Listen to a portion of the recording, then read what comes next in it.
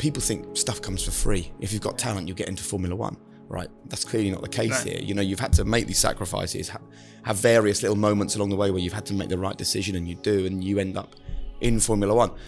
And I remember watching from afar, and I watched you come through, and you know, you were the most successful young British driver for a period when there was some great British drivers. Alex Albon was, you know, based in the UK, racing under a Thai flag. Lando Norris, obviously, at the same time. So I then remember watching your first season at Williams, but those guys are in a Red Bull and a McLaren and are picking up points, picking up podiums, and you're not. I'd love to know how that felt and how you processed that from being, as you described, as a young guy, like you just won everything. That's what you did, and suddenly you weren't.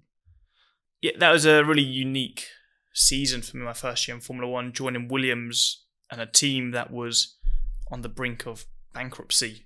And it was a team of every single race weekend, it was racing to survive. It wasn't racing to perform. Yeah. The team was racing to survive, and the 800 people's jobs at stake.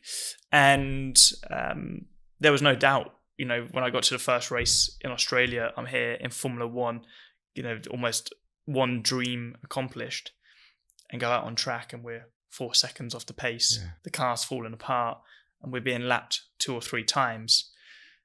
Kind of thinking to yourself, you know, is this the dream in a way? Yeah. But I think I've always had quite a rational view to things. And while seeing Alex in Red Bull scoring podiums and, you know, being the man to a degree, and Lando equally always in the points, and that was sort of difficult to digest because I'd just come from Formula 2 where I beat them. Yeah. And now, you know, I've almost just been put in How the did you corner. digest it? I thought that even though they're finishing the points and they're scoring podiums, I'm not here to score points or podiums. I'm here to win it, and I want to win. And even though they were finishing ahead of me, we're all going through this journey towards together, learning. I was part of Mercedes, and I felt like my time will come. Yeah. So it was, I think every time from a difficult situation, you've got to try and look at the positives from it. I was driving at the back of a grid, kind of under the radar. I was making a few mistakes that season, but not many people noticed because the spotlight wasn't on me. You know, the spotlight was on the guys at the front. Equally, the spotlight was on Lando and Alex. And if ever they made a mistake, the whole world knew about it. So I saw this as an opportunity that, you know, I'm in Formula One, going to 21 different countries, 21 different races, different circuits. This is my opportunity to learn and perhaps try things that, for example, Alex and Lando didn't have the opportunity to because the spotlight was on. Every single weekend was... But also, you couldn't have done these things either because you in previous seasons were racing for titles and championships every year. So you had no exploration behind the wheel, did you? No, absolutely. I think, and that was a real mentality change for me. I had a teammate in Robert Kubica who had a horrific accident in 2011, I think it was, and he'd been out of an F1 car for a long, long time, and he had a very difficult season. So I was almost racing in no man's land. But there was this one race in Monaco. I was driving around. I was ahead of Robert by quite a margin. I was behind the next gaggle of cars. And I kind of thought to myself, I'm just going to bring the car home because what's the point in risking it? You know, I've kind of achieved all I can in this race. I can't beat the cars ahead. I've already beaten the car behind. Bring it home. And there was a moment in that race that I thought, this will teach me nothing. If I just drive around for the next hour and a half, just bringing the car home, this isn't going to help me in 1 year's time, 2 years' time, 3 years' time. If ever I'm racing for a Mercedes, if ever I'm racing for a race win or world championships.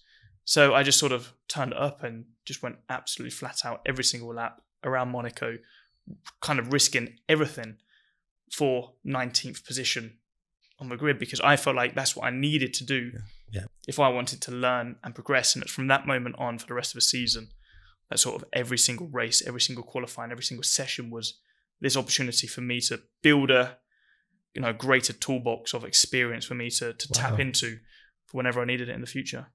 I love that because that's something that as I'm listening to it, is the first time you're almost driving without pressure because there's no expectation on you as previously come. And then you find pressure within, you put yourself under some kind of pressure. Yeah, I was racing against myself. Yeah. You know, I stopped thinking about my teammate and I stopped thinking about everyone else because we were so far behind, we couldn't compete with anybody else. So I was purely competing with myself, and I'd have races or sessions where I finished 19th. I was ahead of my teammate, behind everyone else. But I was really disappointed with my performance because I knew I could have done better. And for some of my team at the time, it was a little bit difficult to understand. You know, on paper, I'd finished in the same place as I finished last race, finished ahead of my teammate again. All of those boxes were ticked, but I knew I could have done better. And I think that's really helped me to develop from this difficult situation. I could have done that whole season, just two-tooled around, just beating my teammate, finishing behind the rest. And I'd have got to the following year. Then I'm slightly more in the game, but I've just wasted a whole season. So I think every single opportunity you've got to make the most of it. So tell us then, what did you learn about yourself in this season of discovery and exploring your own limits? What's the biggest lesson that came out from that? I think the biggest lesson was probably success is all relative. You know, when I grew up as a young go-kart driver and going through the ranks of F4 to F2, success was being on pole position and winning. And when I got to Formula One, that just was not achievable in the Williams in that season. So I couldn't come away from every single weekend being disappointed with myself because I've not been on pole and I've not won the race. You have to readjust not necessarily your goals, but your expectations. And you have to find your own successes. You know, I would celebrate when I was only half a second away from 18th on the grid, rather than being a second away, because that was a relative success. And for me, that was kind of like a pole position. And if I didn't celebrate those moments, that 21 race season would have felt incredibly long. And that helped me to sort of get through that season and to progress as a driver.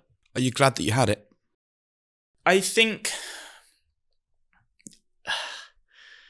so. I never want to look back and say things should have been different. I think every single opportunity, every single year, whether it's a good year or a bad year, adds to your sort of development, and it made me who I am. Those experiences, if I was in a Mercedes fighting for victories, I wouldn't have had those experiences. And I've probably been through, in that regard, maybe more than what Alex or Lando has. Lando's been at McLaren now for 5 years. He's been fighting for the odd podium or pole position for 5 years now, whereas I've been on sort of every end of the spectrum. Yeah. And you've got to see that as an advantage. Yeah. He hasn't been right at the back of the grid, but equally he's not been right at the front of the grid in McLaren, and it's through no fault of his own. Lando's an exceptional driver, but that's an advantage I've got to take from that. Yeah, I mean, I think what you're describing there is fascinating. There's research on this that your brain releases the chemicals to celebrate whatever your expectations are. So if you expect to get half a second quicker when you do it, your brain releases the same chemical that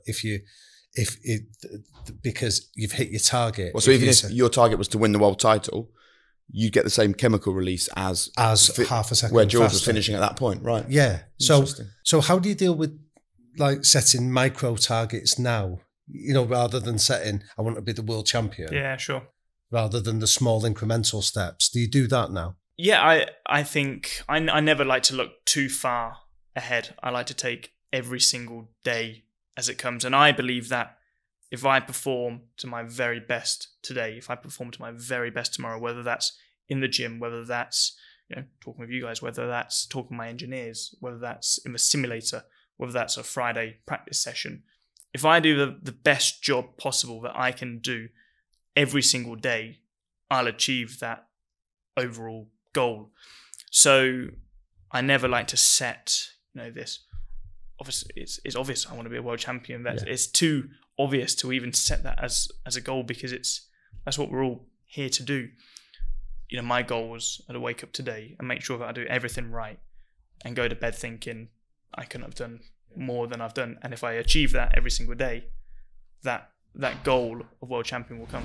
And he made it clear, go and perform and you'll be in the car. That speed and thrill I got from experiencing that Formula 1 car, I had added motivation and fire within my stomach. That was just such an awesome experience. What did you think when you realised who it was that you'd had a coming together with? It was quite a scary moment. I'd never crashed at that speed before. I was doing 330 kilometers an hour, DRS open, got on a wet patch, and the car just spun.